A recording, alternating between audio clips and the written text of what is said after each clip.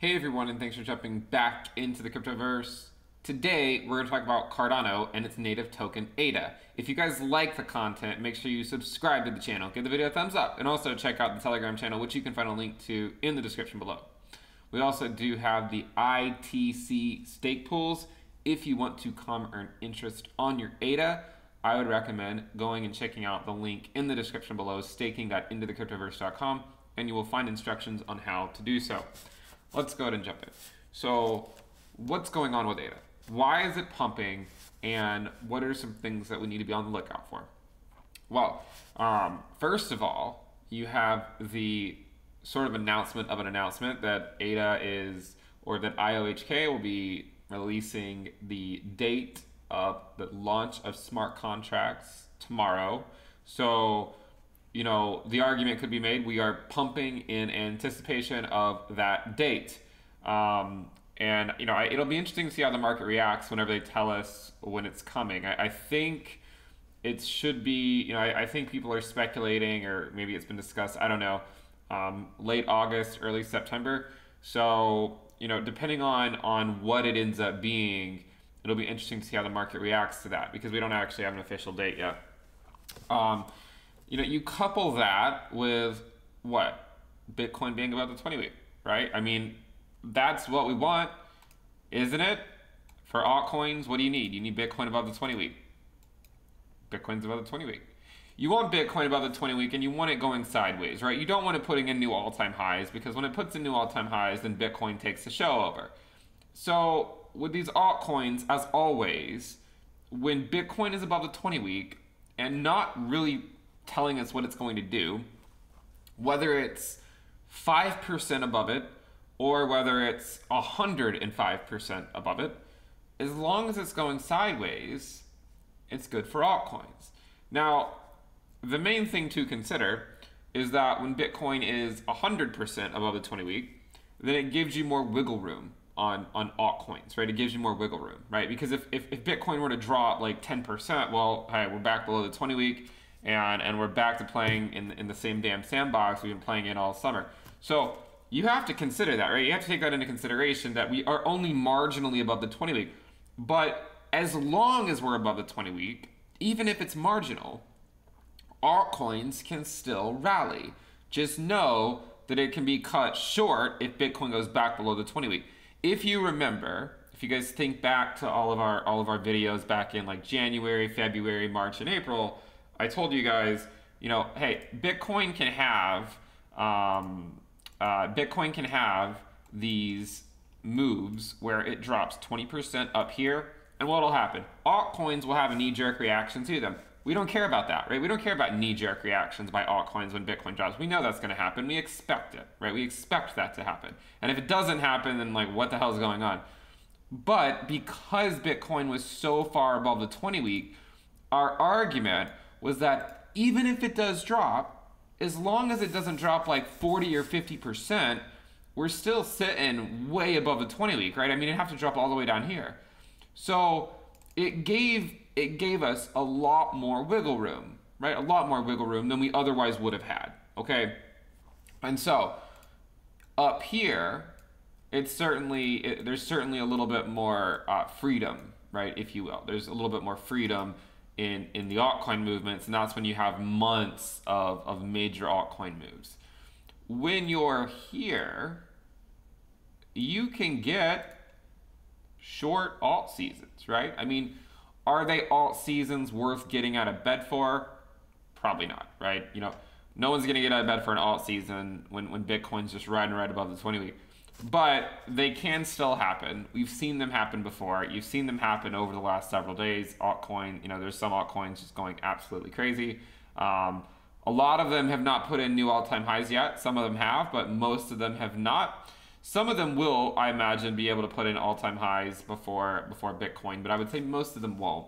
And if you're lucky enough to pick an altcoin that does put in an all-time high before Bitcoin does, then you know you picked relatively well. So I hope that as many of the altcoins that we follow on this channel, I would hope that as many of those can put in new all-time highs before Bitcoin. It's great, right? That ideally that's what we want to see, because you're taking on more risk, you want to get more reward. I just think to temper your expectations, you should assume that it might not actually happen.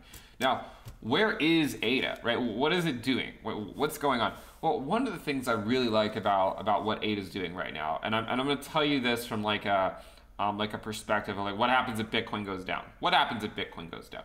Well, one of the reasons I like this move is because it provides some security. It provides some security in the sense, if Bitcoin were to drop back below the 20-week, then maybe we just go back to playing in the same sandbox that we've been playing in for the last 7 or 8 months. And who cares? You know, just keep earning interest on your ADA, and you just kick the can down the road. Like, we'll get out of it eventually. And this was one of those nice moves that ADA had back in May. And then when Bitcoin dropped, it's like, okay, well, ADA dropped, but it just dropped back to where it was. And because of that move to like a very modest $2.50, because of that move, ADA, when it just dropped back to where it had been. So it very much mitigated the effect of the drop. Imagine if Bitcoin dropped below the 20-week when ADA was here, okay? What would have happened? Well, it probably would have come back down this way, okay? That's what a lot of other projects did. You know, I like Polkadot, but Polkadot, you know, I mean, Polkadot dropped, right? Polkadot dropped well below its prior accumulation range. And ADA didn't. And one of the reasons it didn't was because of this move. So it still had a 60% correction, but the reason that sentiment for ADA is so good is because hardly anyone bought up here. And I'm sorry if you feel personally attacked by me saying that, but most people did not buy at that level because most people who have been buying ADA have just been buying it or DCAing it for the last, 6 months, 12 months, 18 months, 3 years. They've just been DCAing it, right? And they don't really care. But even the new participants to the market were mostly DCAing ADA up here, and only a few people would have actually bought at this point. So that's the reason why the sentiment for ADA is still relatively strong. It's because, it went up, but then when it dropped, it just dropped back to where it was. So we're getting used to our stablecoin ADA, a dollar always, right? We're just getting used to it. No big deal. So one of the things I like about this is that if Bitcoin were to drop, this has provided some security for us, I think. I think it's provided a little bit of security so that if Bitcoin drops and we just come back down, then okay, who cares? Because if Bitcoin drops, other altcoins that haven't made a move are going to get hammered even worse, and maybe ADA can continue to just hold up. These types of moves by ADA, they really remind me of Ethereum last market cycle. And again, I'll show you what I mean if you're not fully aware. So let's look at the weekly time frame. Okay, we're going to look at the weekly time frame for ADA and just kind of look at these moves that ADA has been making. And then what I also want to do is I want to go over here and I want to pull it up for Ethereum. Okay, so we want to look at Ethereum. We want to make some comparisons to ADA, just one market cycle off, right? Let's just look at what Ethereum did. We saw so many phases like this with Ethereum. And by so many, I mean 2. And we had one here, and we had another one here. And what happened during those times? We saw 60% drops. Who cares, right? And we were still just playing in the same sandbox we've been playing in for a year or so. So what I see last cycle was Ethereum looking relatively strong and going sideways for approximately a year and then shooting up to a new level. And then what I see again is Ethereum looking relatively strong, just going sideways for about half a year and shooting up to a new level. And then I say, well, can we make any comparisons to Cardano, to ADA? And if you go over here and you just look at this, what do you notice? Yeah, it's just been going sideways for about half a year. So there are some similarities between ADA's valuation this cycle and its price action and what Ethereum's price action looked like last cycle. This makes me, it certainly is encouraging, I think, for the valuation of ADA. It makes me really happy that I chose it as a hedge against Ethereum to navigate for the market cycle, and I'm very much looking forward to seeing what it can do. Note that the main thing that could cut this move short is if Bitcoin just isn't able to hold these levels, right? If Bitcoin's not able to hold these levels. So I know you guys, maybe not all of you hold Bitcoin. I think all of you probably should hold Bitcoin, but I'm not going to lecture you on that right now. Maybe an area to watch for Bitcoin is the 200-day. it's currently coming in at a very modest $45,241. And the price of Bitcoin right now is just below that. So maybe keep an eye out for that in terms of what can ADA accomplish on this run. Also, because IOHK is theoretically announcing the release of smart contracts tomorrow, right? They're not releasing smart contracts tomorrow. They're releasing they're announcing when they're going to be released tomorrow. So the good old announcement routine might be an interesting thing to watch. So I would say keep your eyes out for that tomorrow, and try to gauge. Okay, are they kind of staying on a relatively respected schedule? Are they kicking the can down the road? Right? What's going to happen there? And both of those things, those two things coupled together, will probably dictate if ADA can sustainably break $2 in the short term and continue higher.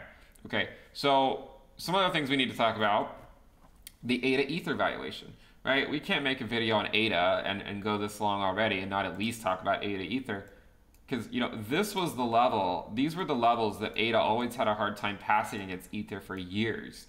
And I told you guys back in February that if there exists a set of market conditions that allows ADA to go above this ADA Ether valuation, it would be those conditions.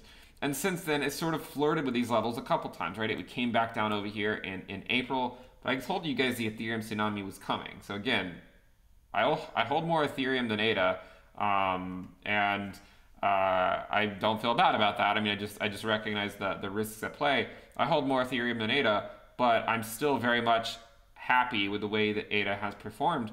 And the way it has performed has made it grow into a larger percentage of my portfolio than I thought it would become. And here again, you see it sort of fighting, it's putting up a fight against the valuation of Ether, which is somewhat impressive considering a significant amount of altcoins have bled against Ethereum. And ADA is still holding up relatively okay. Now, from the peak, the valuation of ADA against Ethereum is still down a very modest 41%. Now, to take that move up from the current price, in order for us to get to the prior level, the valuation of ADA against Ethereum, we need to go up a more modest 67%. Now, for a constant valuation of ADA, where would that put ADA's value?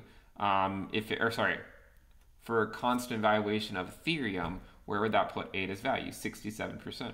Well, 67% from the current price would actually put ADA all the way up at a very modest $3.30.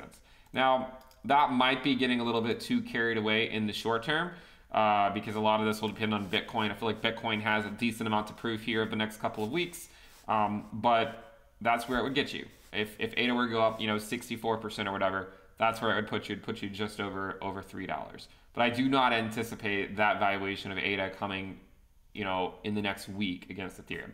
Now, if you watch the live stream from a few days ago, one of the things I spoke about on the live stream, and I mean, this was back when ADA's valuation was over here.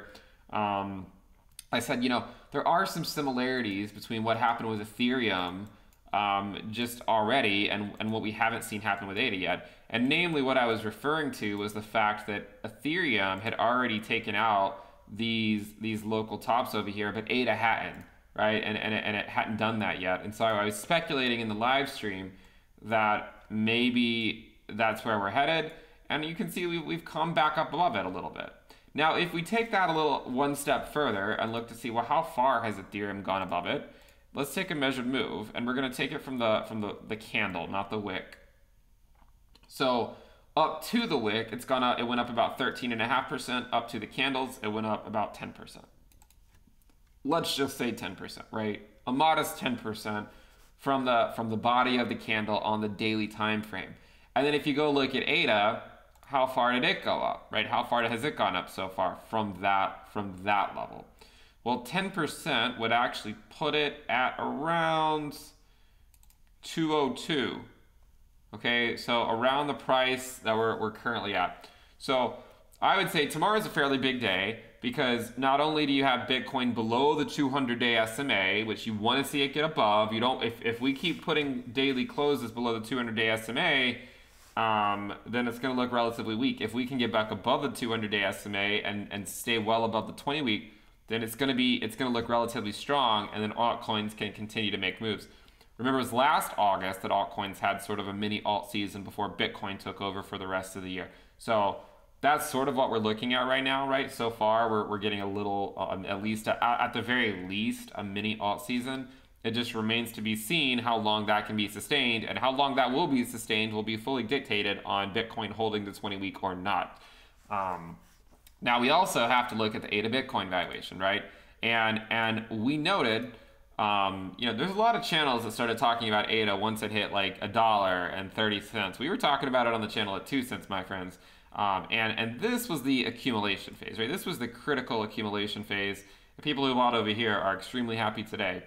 And if you look at this chart, I mean, ADA's basically just been making systematic moves against Bitcoin. So it made one in January, February, and March. We came back down in April. It made another one in May, and then it came back down in June and July, and now it's starting to make another one in August.